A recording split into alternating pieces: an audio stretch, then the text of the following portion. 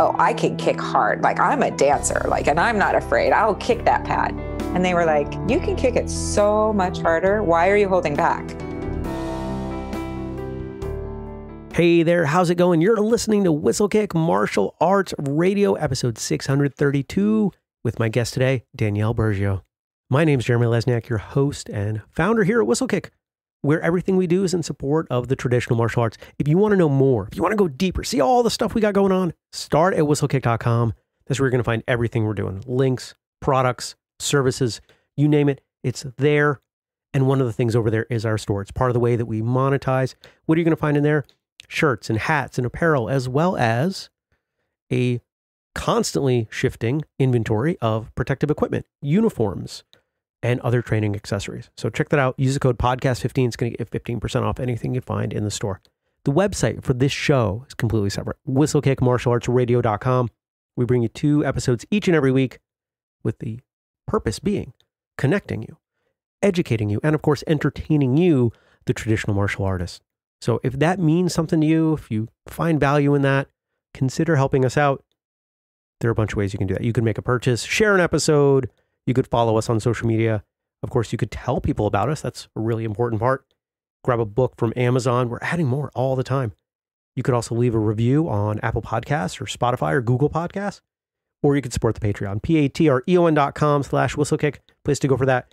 You can get in for as little as $2 a month. At $5, you get exclusive audio episodes. $10 gets you bonus video. $25 gets you book and program drafts, and it goes up from there. If you want exclusive one-on-one time with me, well, you can get that too. You want me to train you? You can get that too. So check it out, patreon.com/whistlekick. Now, you may not recognize today's guest by name, at least not at first, but I will guarantee you recognize a good deal of her work. I'm not going to spoil it. You may have read ahead, you may have Googled or something, but this woman has been involved in some really amazing martial arts projects, and that's why she's on the show talking to me today. And you get to listen to that conversation. Had a great time. We get to learn all about her, her life, her unconventional start, her appreciation for the arts, and so much more. So let's do it. I'm so excited you have a picture of your dog. That's Ripley. You have an immensely photogenic dog. Thank you. She is. She really is a little supermodel. Yeah, my cat is the same way. She is, honestly, it could be any day now. She's 21 and a half. Oh my gosh. Yeah. And it can be the worst lighting. I can pretty much hold the phone in the opposite direction, and it still comes out as this phenomenal shot that, I post on social media, and people are like, "How is your cat?" This is amazing. Yeah, she's adorable. What's her name? Zuza. Oh, that's a good name, Zuza. I can't take credit for it. She, one of those stuck around after a relationship. Yeah, got it. Sort of deals. But Ripley, wow. Ripley, yeah, my I love COVID baby. She's my COVID puppy. Oh, she didn't look that young. Yeah, she's actually in that photo, I think she's 9 months. Okay. Yeah, and now she's a year and a half. Nice. Yeah. Nice. Was COVID boring? And you said, I need the chaos of a puppy. Yeah, I'm not going to say it was boring. I had quite a lot personally going on right before COVID hit. And I was like, the last thing I was planning on doing was getting a dog. My previous dog had actually passed just weeks before COVID hit. And I was definitely not getting another dog. And then COVID hit, and it was like I sort of found myself alone in more than what let's just get super personal. My husband and I split right before the pandemic, and then the dog died, and then the pandemic hit, and then all my friends and family and therapists was like, maybe you should get a dog.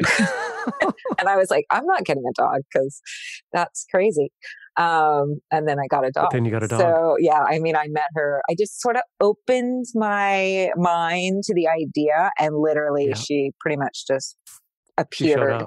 And it was like, I'm madly in love with this dog. Now you can't say no. Yeah. And thank God I had her. At that time, I think we were all convinced the pandemic was going to last. Some people thought 2 weeks. And I remember I was saying, this is going to go on for at least like 2 months, people. And they were like mad at me. And then we were all surprised that, it went on as long as it did. So anyway, thank God I had Ripley, because she was the best companion, and having puppy energy and training her and working with her and doing all that's been really great. Well, I checked out your Instagram before we did this, and she was all over your Instagram, and I was like, oh, a dog owner. A dog lover. A lover, yes. Yeah. I'm an animal lover in general, not just dogs. Nice. I just love animals, but she's the closest thing I can have to a wolf. So that's okay. I see. Yeah. I rank or I rate the quality of my days by how many dogs I get to interact with. Oh, I like that. That's a good barometer. 2, 3, 4 dog day, back when I did IT at the Humane Society. 10, 12, 15 dog days. Those were good days. Nice. Nice. Yeah. So this can either be, we have a decision to make right here. We either keep going and keep talking, or if we need some sidebar, some parameters, some whatever, answer questions kind of thing, we'll edit this part out. Yeah. Whatever you choose. Let's keep going, because I'm a pretty open book. I'll talk about anything. So, and it's pre-recorded. So, you're no stranger to having things edited and doing shots over and over again, I'm sure. But, if we need any of that, we can certainly do that. Okay. Yeah. I trust you. If I say anything that I go, retract that, then I'll let you know. Sounds good. But otherwise, I don't have much to hide. Okay. Well, this, I don't know, is this your first martial arts specific show that you've been on? It is. Okay. Well, thank you. We had some discussion internally, and I'm an open book too. When the opportunity to talk to you was presented, it was, okay, how do we tackle this from a martial arts perspective? Because we're a martial arts show and we have to be true to our audience and our mission and in furthering the arts. And then I got to look at the work that you'd done, and I went, oh, there's our connection. I mean, this is obvious. This is so obvious. Some of the things that you've worked on, and honestly, people you've worked alongside who have been on this show. Yes, absolutely. I have had a connection to the martial arts community, quite a strong connection to the martial arts community. And I should say, I think this is the first time, and definitely the first time in a long time. But back in the day when I had just finished doing Matrix, I did do a couple of magazines, a couple of martial arts magazines and things like that. So, but I was really heavy in that world at that time, which is not really my world that I necessarily grew up in, but it's been a big part of my life. The community's been a big part of my life. And the teachings have become a big part of my life, even though I haven't followed the traditional steps that most people would. And that's okay. I'm not gonna name names, but it doesn't take a lot of research to realize that some of the people that we in our world, in the martial arts world, lift up as these are amazing martial arts actor celebrities, actually are closer to your path than mine, where they train on set and it becomes a movement discipline. And then from there, some of them will go off and become a little bit more traditional in their approach, but some of them don't. Right. Yeah, it's two different worlds that overlap, and there's that intersection, I think. And I'm probably on the outside of that intersection, but there is that intersection where people that are heavily in, real, true martial artists, and also are actors, stunt people, do it on screen, I should say, bring that art to the screen. So yeah, and then obviously that's where I live. So no, when I take a look, you dropped a movie that actually quite a few people in our world think of as pretty legitimate and even genre advancing martial arts film, The Matrix. But yes, were you in the first one? I was not in the first one. I actually was just, when I saw the first one, sitting in that theater like everyone else going, what is up there on that screen? Wow. Yeah. I want to be Trinity. I had been thinking about getting into the stunt work, but I had not actually done it. And I think that movie actually was a big push for me to say, oh, there's something that I want to do. And then I worked on the sequels, the second and third. You went from seeing the first one in the theater, like the rest of us, yes, not being involved in martial arts or stunts or film, I think at that point I was in the film industry working. Okay. I'd started as a dancer and an actor. I think at that point I had been just starting to learn some martial arts and working with some stunt people who were encouraging me that path, because they were like, from your dance skills, you would pick this up really well. And this would be a good avenue for you. We need more people like you that can do all these different things. And I picked it up quickly. So it was very early on my path, but I had not yet, worked as a stunt person.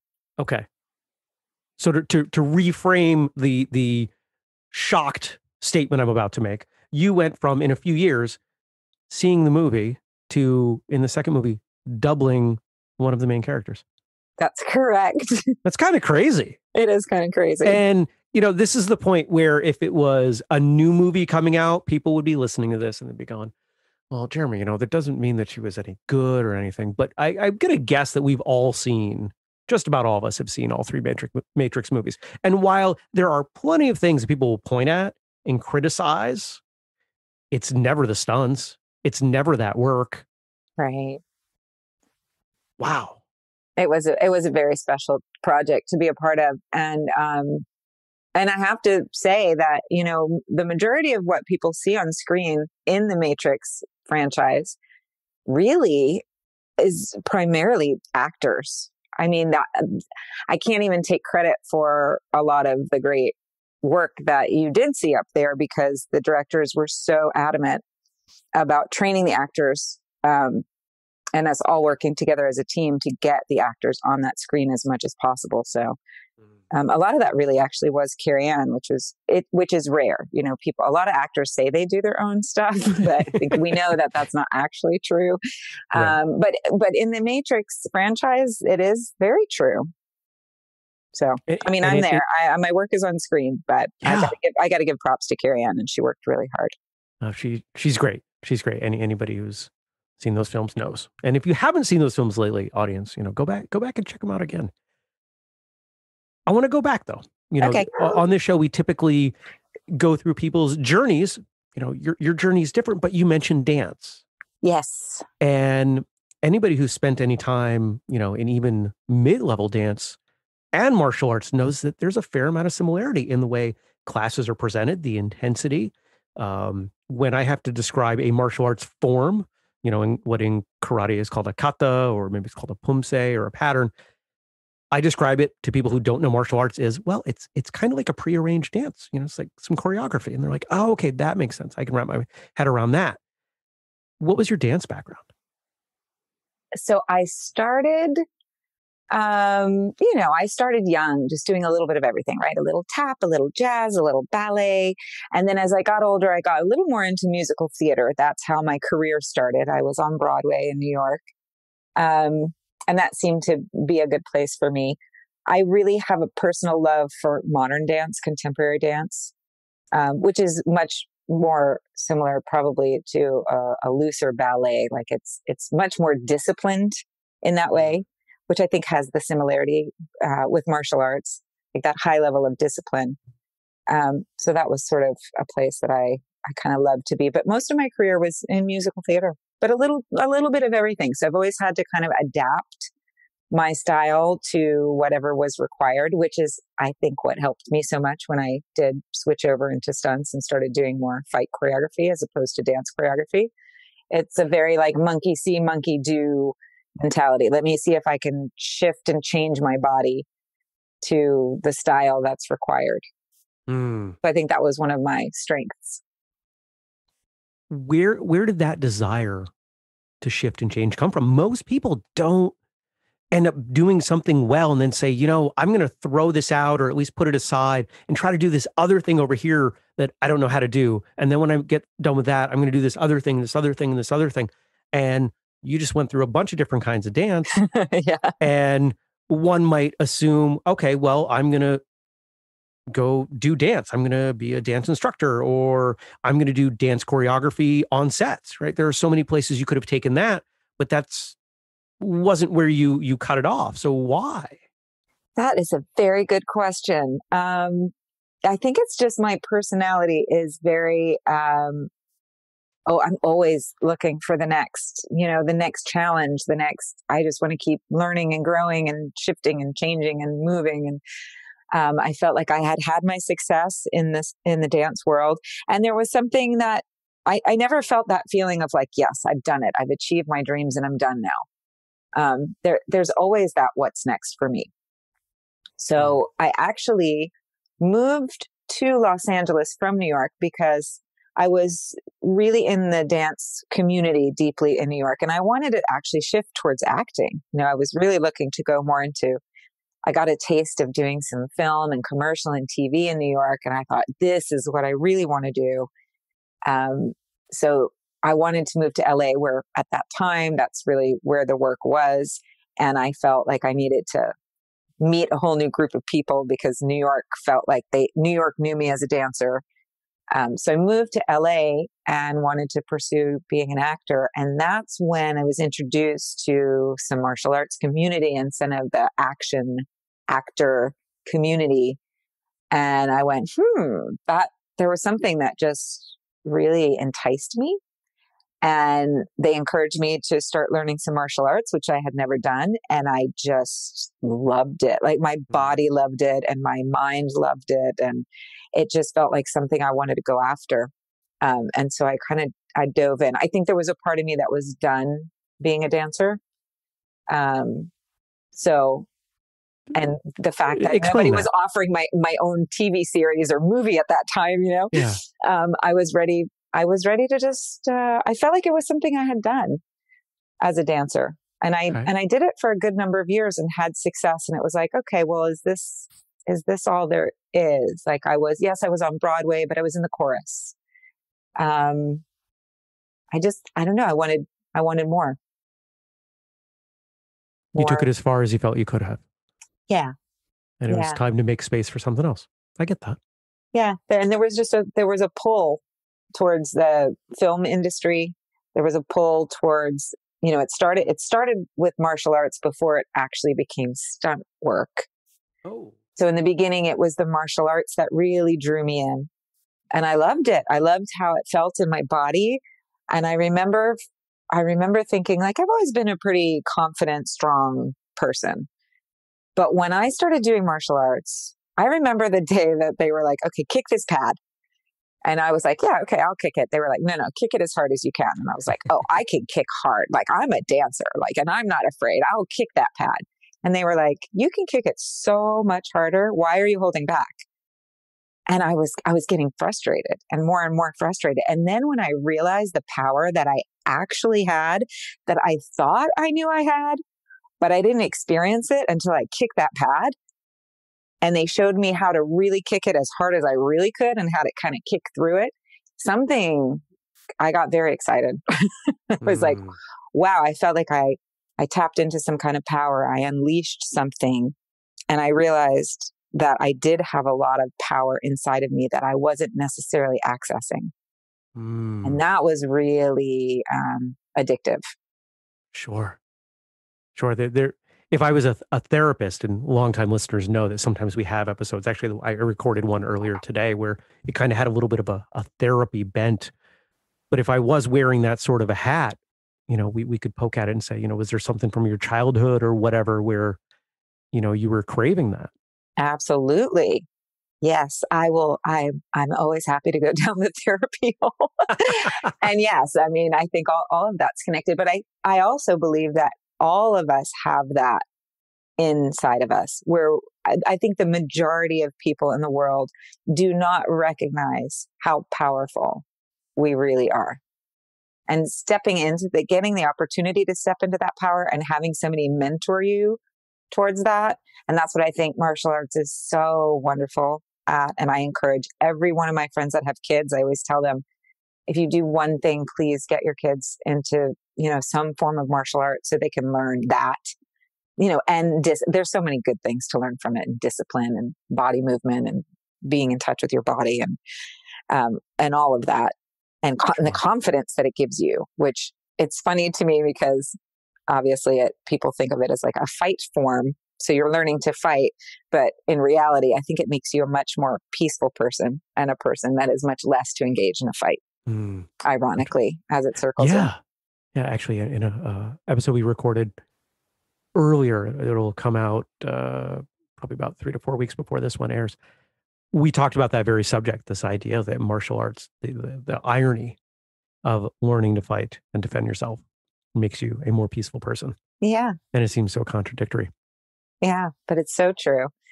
So all of that kind of happened. And I think that's what, to sort of set me off on my new path. I've had the opportunity to work with a lot of martial artists, and some of those people that I've had the chance to work with were pretty early in their martial arts career. And a lot of them come in with some other form of physical discipline, yoga. Some come in with, a combative, like boxing. Mm-hmm.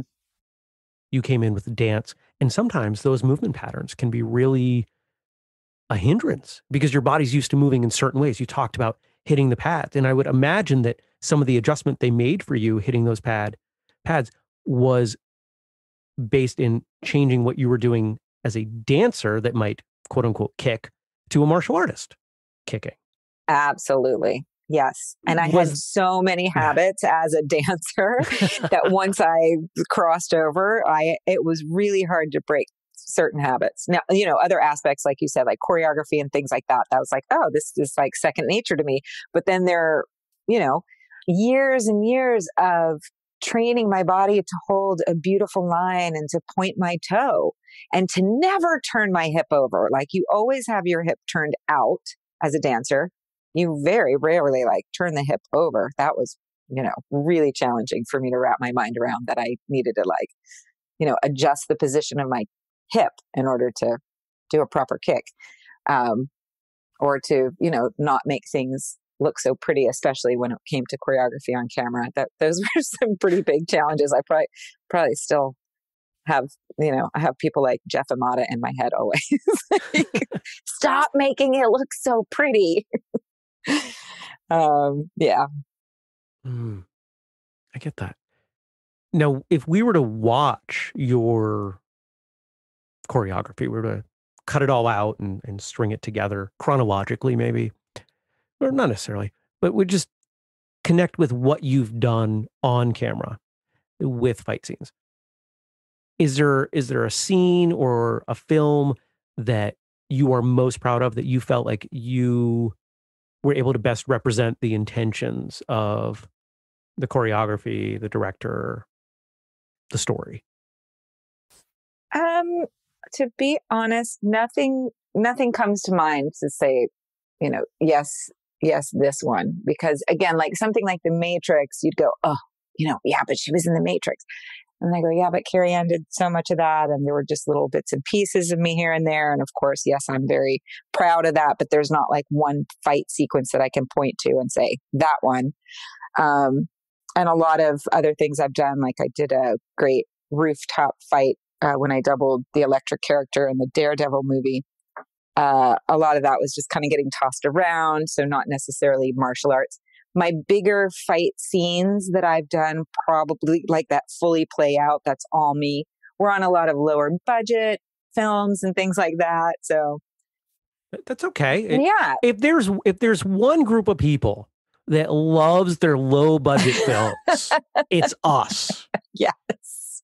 I mean, really think about it. If we were to go back and actually, we early on in the history of this show, I asked most of the guests for their favorite martial arts films.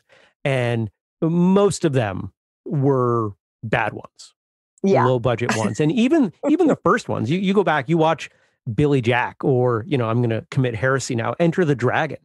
These are not great movies, but they're great movies. Right. So when you think about some of these films that you were on that, the audience may not know about, give us some names. I bet some of the people out there will have seen them. Oh, honestly, like the couple of ones that come to mind are ones that I don't want anyone to watch. That's new. They're just that is a new response to those questions. I'm like, there's one movie out there in particular that I'm like, please, nobody ever watch it. But again, like I got to fight Baz Rutten in that movie, which was really cool, Oh, nice. who's such a sweetheart. And I mean, only on a movie could I actually knock him out. I did a lot. I think a lot of fun that I had doing martial arts. Actually, there was an old TV series called Birds of Prey, and I doubled. I was one of the doubles for the main character on that, who was like the kind of, I forgot her name on it, was like the Catwoman character. She had like 2 or 3 main doubles, and I would come in and I did a lot of fight choreography on that series, which was fun because we got to dive in, and there was such a great team of people, martial artists and stunt people that were really talented. And so, fighting 7 guys at once kind of thing with, just lightning speed choreography and with a little bit of a hero angle, you can really take things to another level. So I think a lot of that was probably some of the stuff that I'm the most proud of. I think there's some of that. I have stunt reel out there somewhere, and there's some clips from Birds of Prey on that. Nice. It's a TV series that I haven't seen. It's an old one that seems to have a bit of a cult following. Yeah, that was quite a few years ago, that show. 2000, what's this saying here? 2002, 2003? Yeah, that's what I got. Early 2000. Yeah, that sounds about right. Yeah. I'm dating myself. Don't do the math. Hey, none of us are getting younger, and we're not getting out of here alive. So I think that's quite okay. It's okay. You know what? I'm embracing my age these days, and I have to say that I feel in a lot of ways that I'm in the best shape of my entire life. What would you attribute that to? I think as I've gotten older, I've made it such a priority. I think when I was younger, I took a lot of things for granted. I could just eat whatever I wanted and not take the best care of myself and still, seem to be okay. And as I've gotten older, I've gotten very serious about what it is I put not just in my body, but on my body, and the way that I treat my body, and wanting to stay strong. And especially after the years of, getting knocked around, and even being a dancer was pretty brutal on my body. Sure. And then, martial arts and stunts and all that, it takes a toll if you're not being good to yourself. So I've learned self-care. I've learned how to take good care of myself, and I've taken it very seriously. So I attribute it to that. We've had a number of stunt performers on. A lot of them follow a more traditional, they get involved in martial arts, want to turn it into a job, wake up and realize that there aren't very many options. At least conventionally, plenty of people have done weird things to turn martial arts into a job. What I do here is a good example of that. So we've heard these stories. We've heard about the abuse on the body. We've heard the physicality and the toll that it takes. Are you starting to look at roles and say, I don't know if I want to do that. I don't know if it's worth the consequences. Absolutely. I've phased myself out of the stunt work a few years ago now. It's been about 5 years since I've really taken like a big stunt job. And it's been a couple, maybe 3 years since I just started saying no to all stunt work.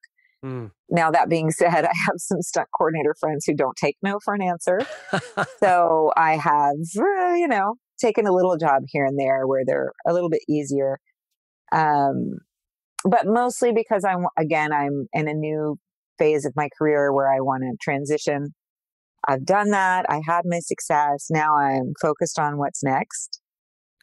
Part of it was to protect my body, but a lot of it was just the long-term goal of protecting my body to sort of pivot my ambitions and direction into an area where I'm not hitting the ground as often. Yeah. But that said, I'm still pursuing an acting career. So I tend to get looked at for roles that are physical. So I don't mind. I actually love the physicality of it. I just don't want to be doubling the actors anymore. I'll hit the ground as long as it's for myself now. Okay. That's a Sort of the sensible way that line to I'm. draw. Yeah, because when you're doubling, you take a lot harder hits. You become a bit more disposable, That's the word I was going to use, but I thought it might be offensive. It, you know what? It's not really, because I think stunt performers know that that's the gig, right? Like, you're going to do something dangerous. Somebody might get hurt. They can't afford to hurt the actor. That's going to shut down production. So we'll bring you in and hopefully you won't get hurt. But if you do get hurt, you're replaceable. Right.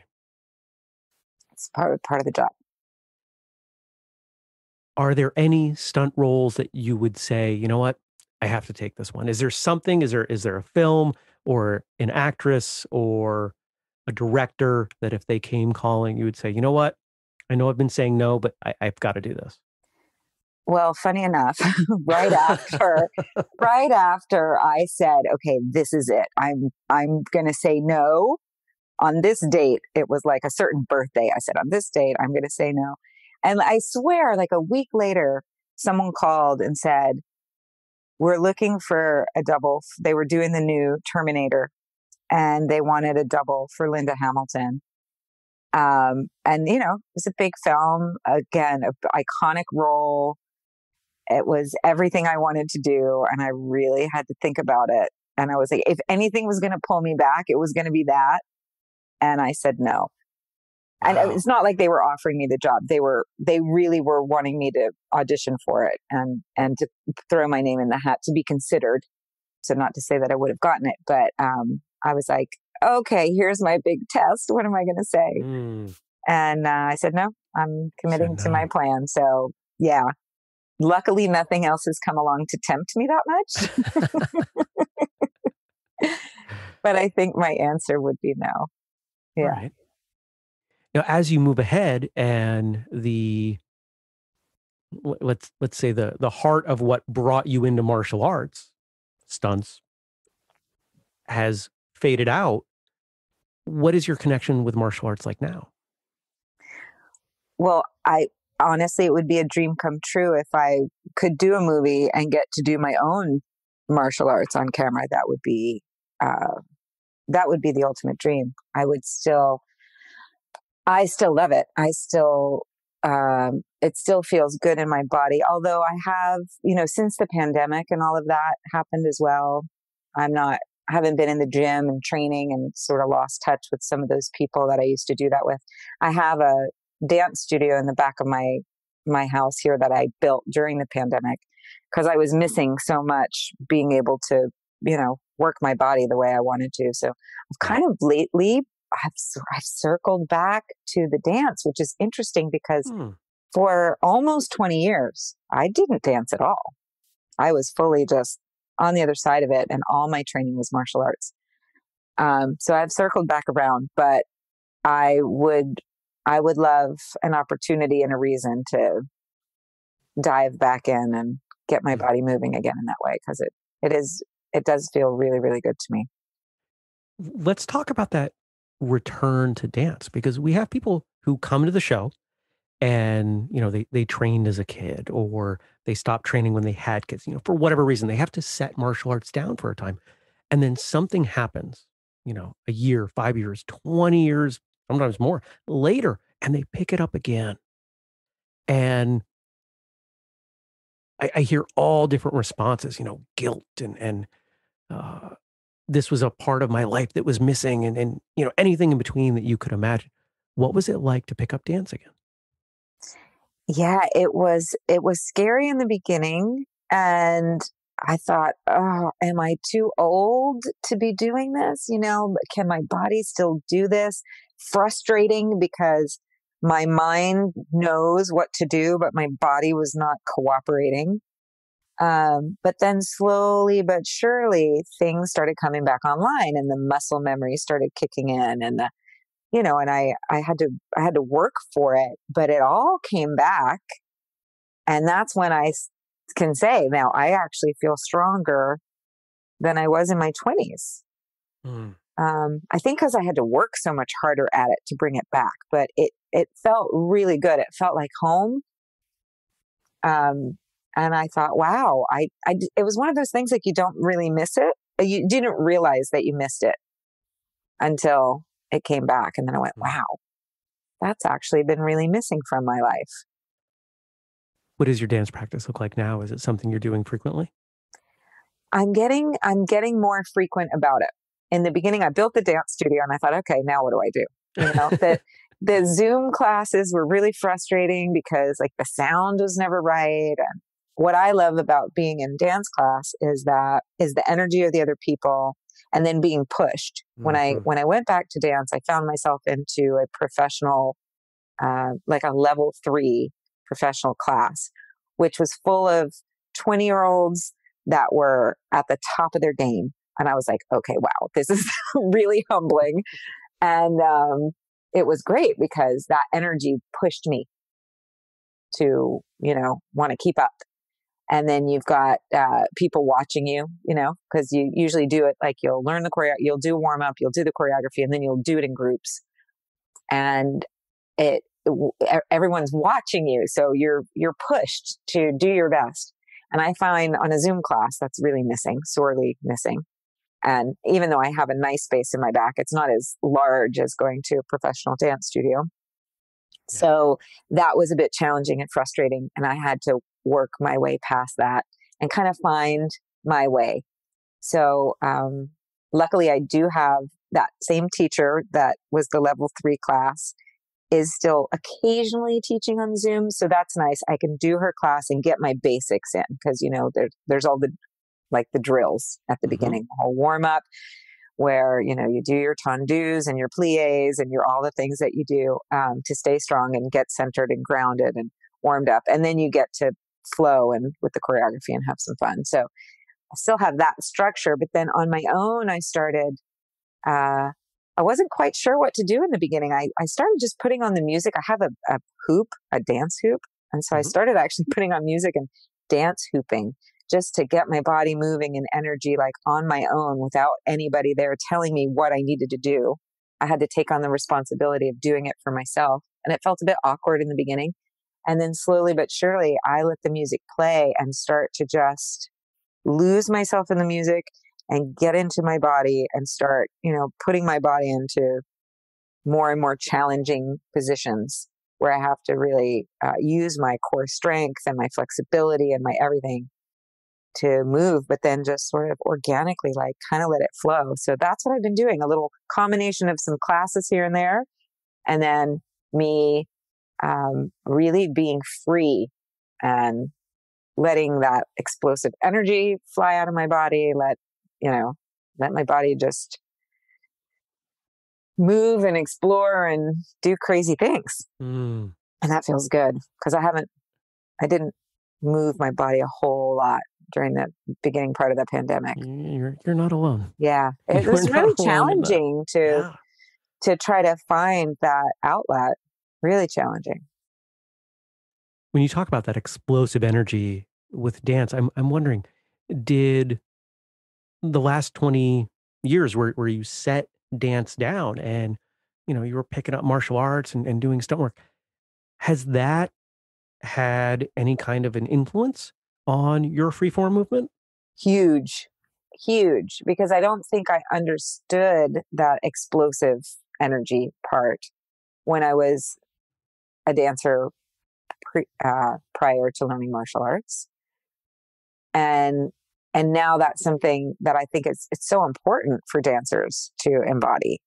There's times where things are soft and slower. And then at times where, that energy really does need to explode out of your body. That's something I definitely learned from martial arts that now I feel more in my personal movement and choreography and all of that. Yeah. That makes sense. Any new skills coming? If dance and all the various flavors there were a set of skills, you put them down, picked up martial arts for a while. In a sense, you've put it down, at least in in the movie implementation side of it, I don't get the sense that you slow down very often or much. And at the times that you do, it is reluctantly. So true. What is the next physical challenge that you're picking up? So the challenge that I've been picking up lately is a less physical and more mental. I've been moving into writing and producing. So I have a feature film that I was actually so close. We were literally in pre-production. Like we were going and everything just sort of recently fell apart. So hopefully sooner rather than later, that'll be back on track. So it's very mental. So I've had to really root into my physical practice on my own, because my physical practice has always been a part of my career. And now my career is more, mental. But I need that balance. Like I realize how important it is for me to be that physical. So yeah, I'm still dancing, but the hooping thing actually is something that I've taken up now as just like a fun physical outlet. There's a lot of things you can do with a hoop, and again, just the way moving around my body. And so that's been, because I do always need something new that's kind of stimulating me to get me going. So it's been a bit of hooping. And last week, for the first time in years, I broke out my old roller skates. So my Broadway show that I did was Starlight Express, which was a show on roller skates. I still have my skates, and I actually broke them out last week. And I thought, maybe I'm gonna learn how to, because I used to be able to trick. I would spin and do all kinds of crazy stuff on the quads, the four wheels, not the blades. I don't know how to do those. So I don't know. If you can do quad skates, you can do inline. Really? Yeah. Or the balance. I tried a couple times. I felt really weird. Really? Yeah, I felt really weird. I found them so much easier. So yeah, I'm always looking for something to keep it new and fresh and exciting. But maybe it might be time, especially after this chat. Maybe I'm going to be inspired to circle back to some of my martial arts drills. And now that the world is opening back up again, I've actually reconnected with a couple of friends who were the ones that really trained me in the beginning and really taught me. When I first became a stunt woman, I was so lucky to find a group of guys out here in LA who are tremendous, so talented martial artists who really took me under their wing. And we would go, several times a week, sometimes twice a day, and train. And they're still friends of mine, and they still train all the time. So maybe you've inspired me. Maybe I need to go. Well, I hope so. I mean, that is kind of our given mission here at Whistlekick, is to encourage people to train. Yeah. So I would be remiss if I didn't verbalize my encouragement. No, I think there's something here in me going, yeah, maybe this is time to circle back, especially with all the frustrations I've been feeling with trying to get a movie off the ground.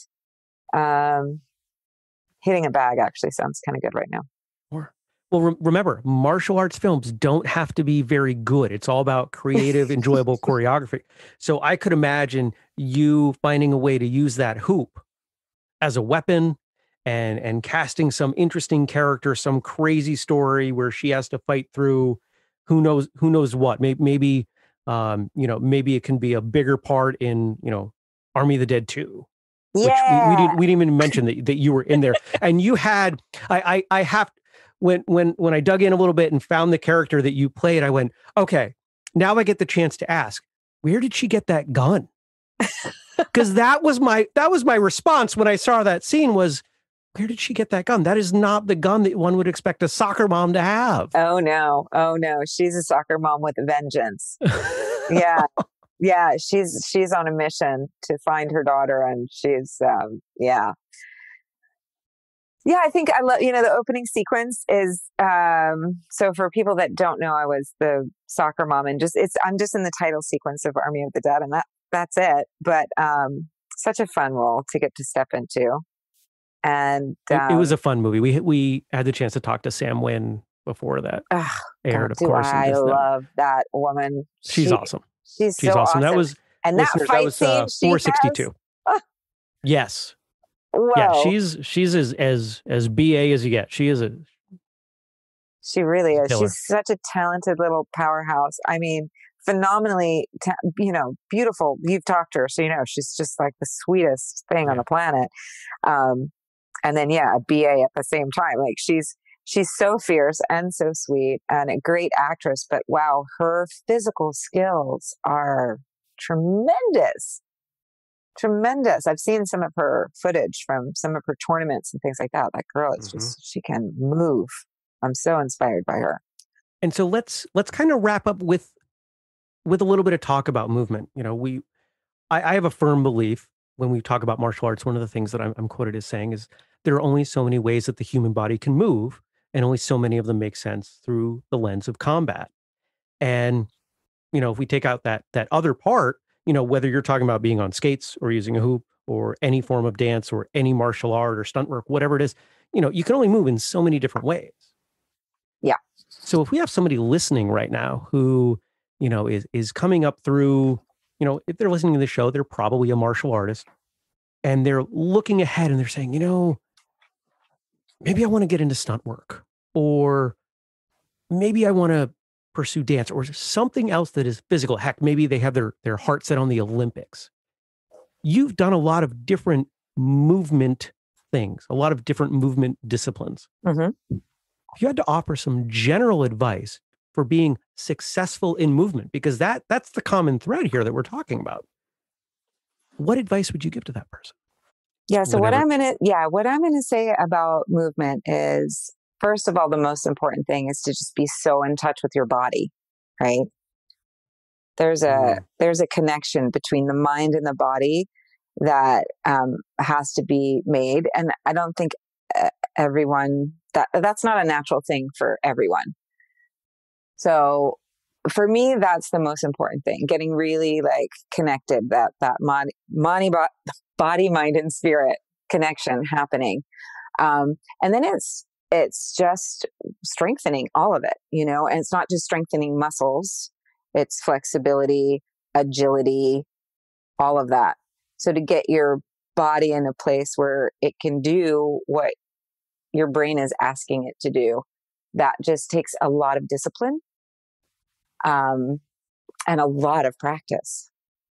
And so I would say it's about really committing and just training and training and training and training and training. I think anyone that I've ever talked to about success, it comes from just discipline and diligence. And people see success, but they don't realize all the hard work that went into it.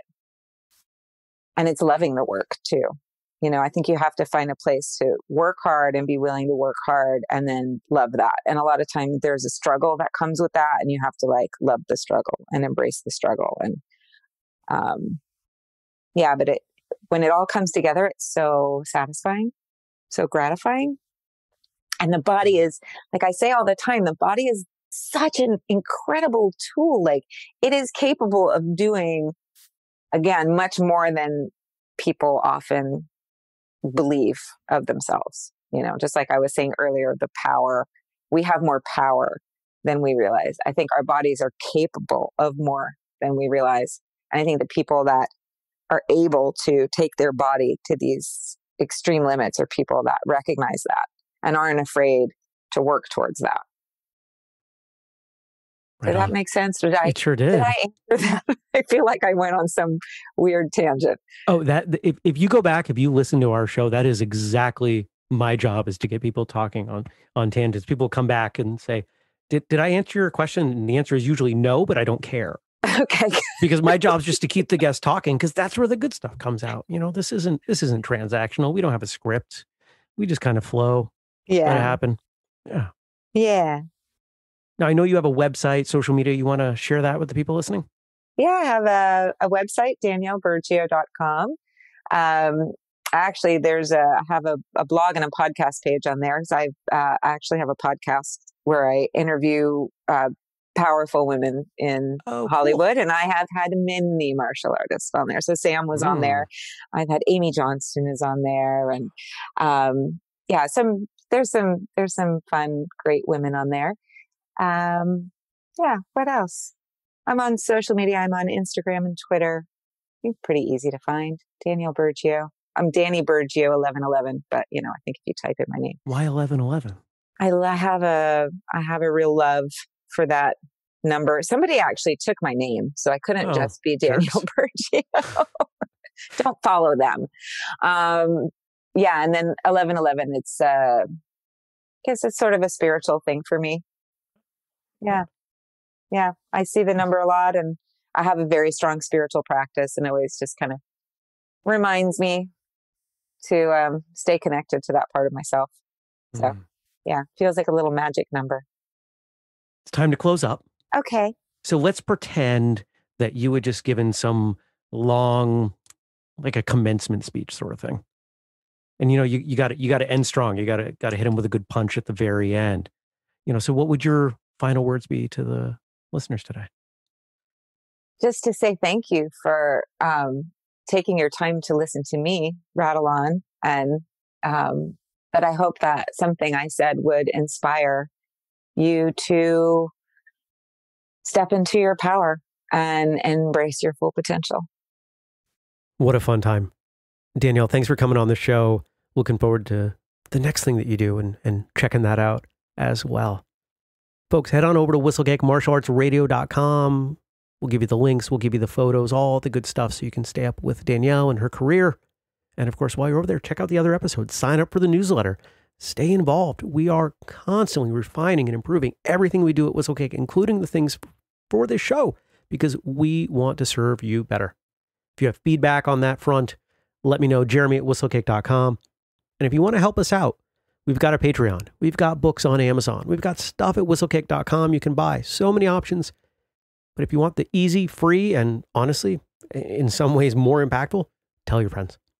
Tell your martial arts friends about what we do and why we do it, because that's the number one way that we grow. And don't forget, we designed this incredible speed development program for martial artists, and you can do it at home. Doesn't take any equipment. You can grab it at whistlekickprograms.com. Our social media accounts are at whistlekick, and we're constantly open to guest or topic suggestions for these episodes. So let us know. I appreciate you joining me today. Until next time, train hard, smile, and have a great day.